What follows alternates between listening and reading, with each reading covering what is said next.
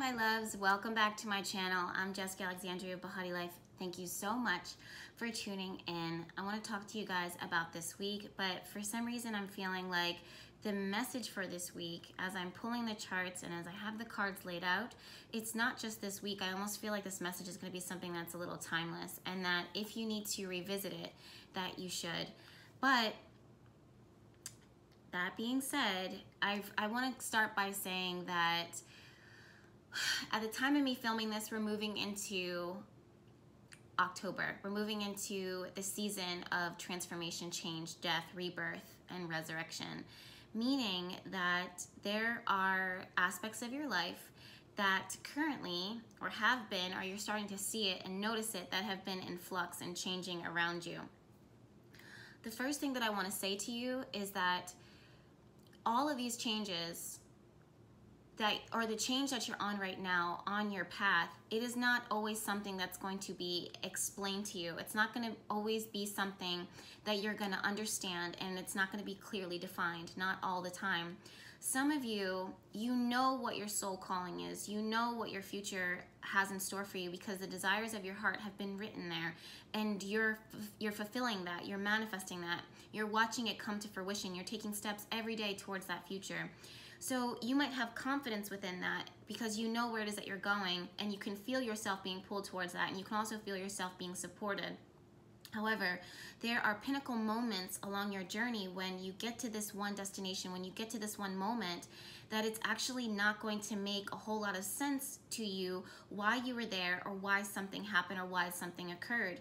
Now, you can believe whatever it is that you want to believe. You believe in God, believe in the universe, being this all-loving, controlling, manipulative power, whatever it is that you want to call it. But there's this energy, this presence sometimes that, or maybe a direction that you feel within your heart that you're listening to, that you're responding to, and that you're respecting, that is pulling you towards your future.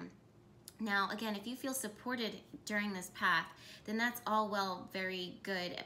That's very well and good for you. There are other people who are along their path, and they're going to get to a point within their path where they are scratching their head, that they may feel unsupported, that they may question and wonder, how is it that I'm here right now? What do I do next? I don't even know what this is going to look like. I don't have the answers.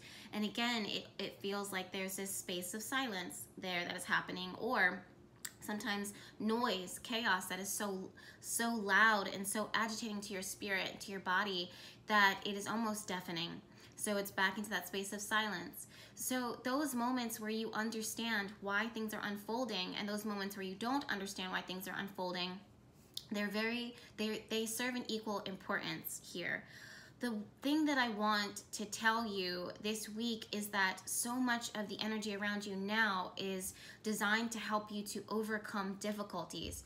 I am really believing at this point in my journey, my spiritual journey, that we have chosen this life for a reason. So many of you guys are earth angels that have come down from, materialize as physical beings into this life, and you choose your parents, you choose the life that it is that you have stepped into, because that is the journey that is going to teach you the most while you're here on earth.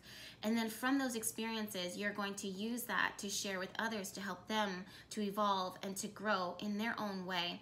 But if it wasn't for your challenges, if it wasn't for you striving to learn, to grow, and to be transformed and changed, then you would never be a catalyst of change and transformation and a miracle for other people. The reality is that we are a vision, we are a mirror image of divine love. To me, God is, or the divine is divine love, and that is something that is reflected in every single one of us. And that being said, we all have a need for each other. We all serve a purpose. None of us is better than the other. No matter what your life looks like externally or internally, none of us is better than the other. We all are here to help guide each other home, help walk each other home, back into the arms of the divine, back into the next phase, the next stage within our journey. But I'm seeing for so many of you guys, right now you're being called to step past and step through this point in your life that is designed to help you to overcome these difficulties. If you sit within meditation, you can get confirmation and clarity or signs from your crown chakra, from your intuitive knowledge, from your third eye, whatever it is that you want to call it, you can receive signs of confirmation that this is something that is happening for you. But sometimes in the moment, when you are being stripped bare, when things are being pulled away from you, when you're being stripped of certain things that you've been accustomed to, certain mindsets, certain lifestyles, certain belief systems, those things are being pulled away from you. And you wonder, you're asking yourself, why? We talk about transformation all the time, and we talk about how painful it is, and we talk about how necessary it is, but sometimes we don't go in depth of how triggering it is for some people, and how it can really test your faith, how it can really test your inner strength, your inner resilience, and shake your confidence. As spiritual beings, we look at other spiritual beings as other spiritual people, and we say, well, look how much faith she has, look how beautiful her life looks. So I can't relate to the fact that she is in this space of perfectionism because I'm not there.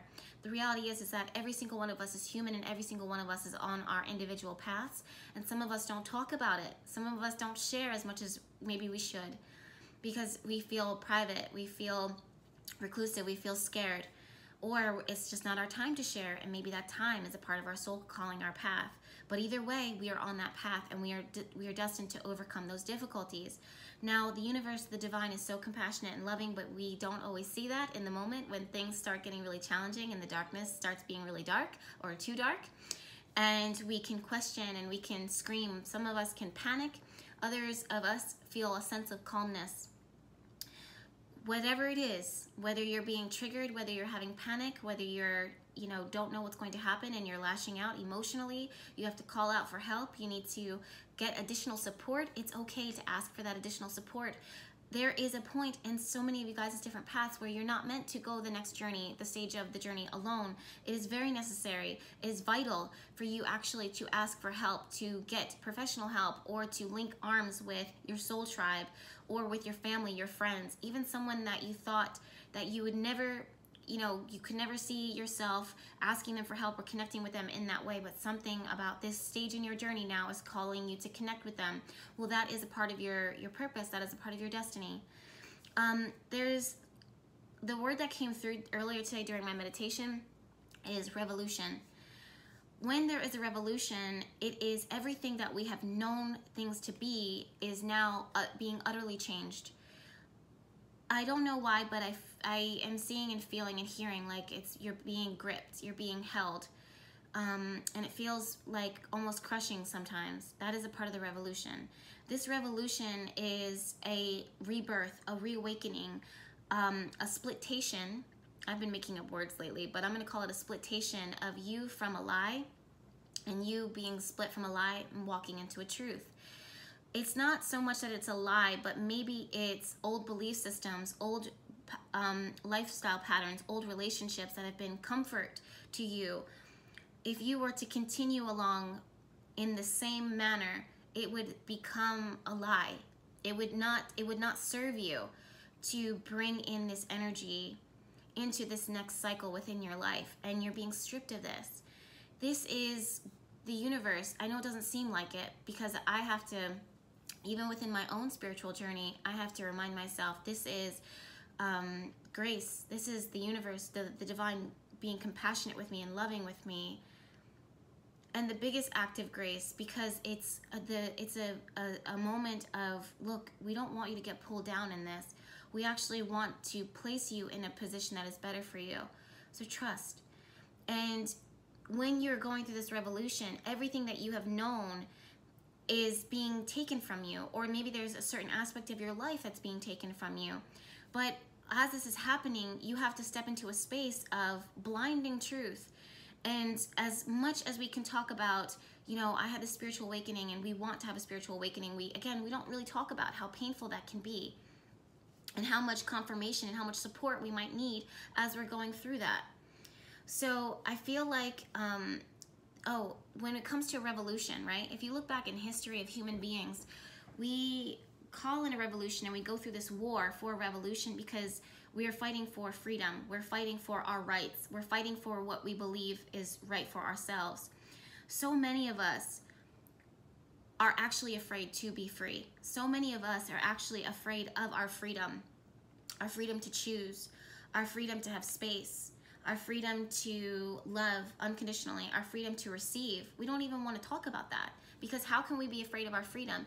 But when the universe, when the cosmos, when the divine sees that in some area of your life you've actually been enslaved, in some area of your life you're actually a victim, in some area of your life you're being held back and you're being bonded, restrained, and the universe, the God, out of an act of grace and compassion, tries to remove you from that slavery, remove you from that bondage, that relationship, that job, that lifestyle, that mindset, that unhealthy, toxic situation.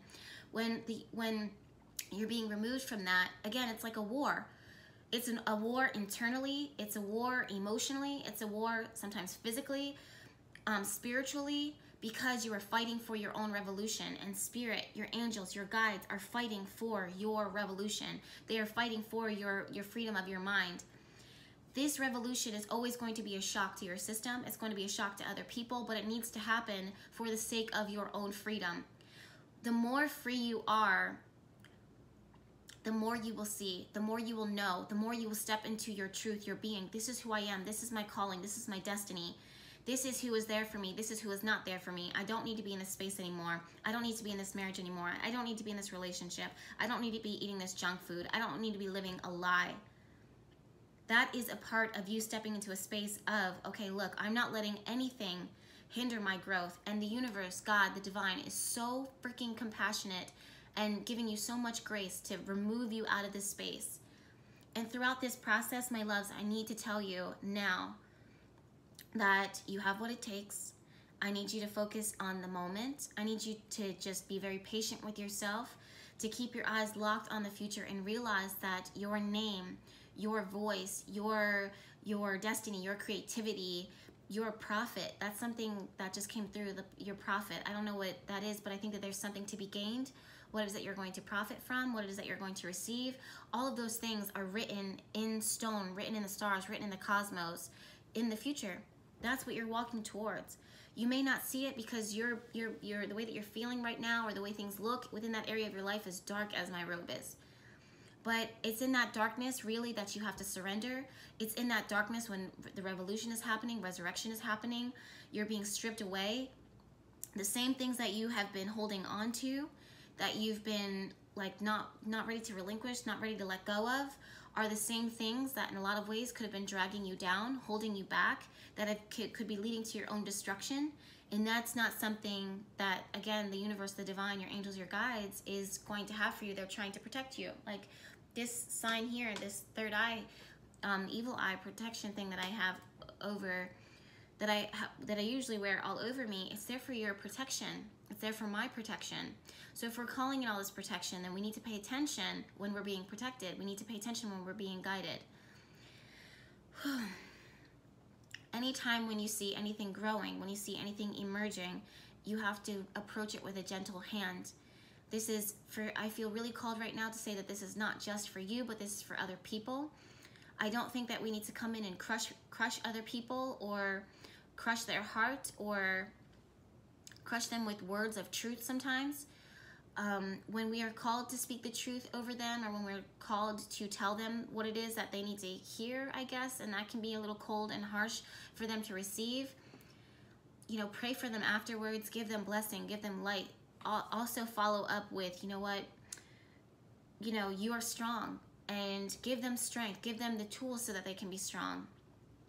Also, give yourself the tools that you need to be strong. Tell yourself every single day, affirmations, mantras, prayers, whatever it is that you need to do within the moment to remind yourself that everything that is happening, these difficulties that it is that you're surmounting, these obstacles that it is that you're going through, are there to strip you away from things that do not serve you, that would have held you back, that would have dimmed your light, that would have taken away your life, your vitality, that would have taken away from the overall quality of your life, your experience.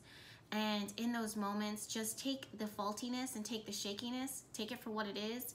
Realize that you are becoming free. Realize that even going towards freedom and following your North Star and following your inner compass, following that light, following the divine, following your guardian angels is not the easiest thing to do.